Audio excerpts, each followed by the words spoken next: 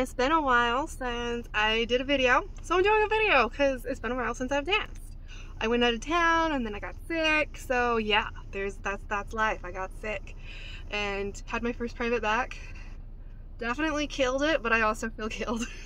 I learned beep. I learned, sorry, there was a text that came through. Now my brain's distracted.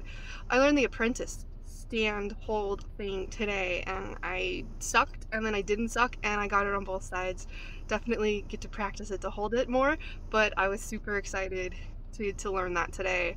What else did I do? I freestyled and I feel like vomiting right now. Oh my god.